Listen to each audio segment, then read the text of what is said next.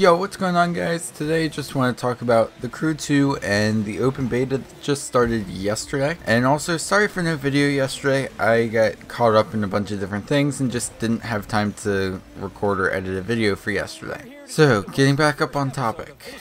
So, The Crew 2. I think graphically the game looks really good.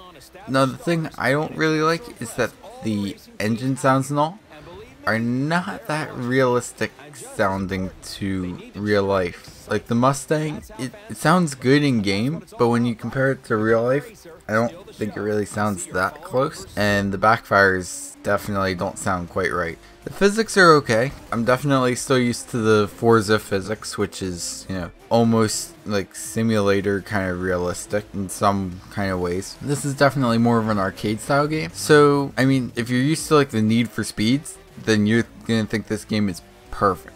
But if you're used to like all the Forza games and all, you're gonna have issues with the physics in it. But the graphics look good, the physics are alright, and I've only played a little bit of the campaign, but it seems like, you know, especially if you're not used to the physics, it's very difficult to get like top 3 in any of the events, which is what, you know, you need to do to pass the event. You don't need to win necessarily, you just need to get top 3. But if you're not used to the physics, that can really be a challenge. Other than that though, it's actually a pretty good game.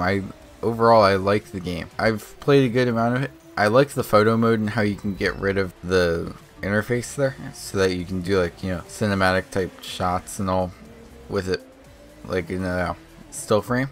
And that's what I'm using actually to try and be able to make a little bit of an edit. Overall, I would recommend that, you know, you at least check out this game for the open beta. If you really like it, then I would definitely suggest buying it. I hope you enjoyed the video. Thanks for watching. Please rate, comment, subscribe, and I will see you in the next one.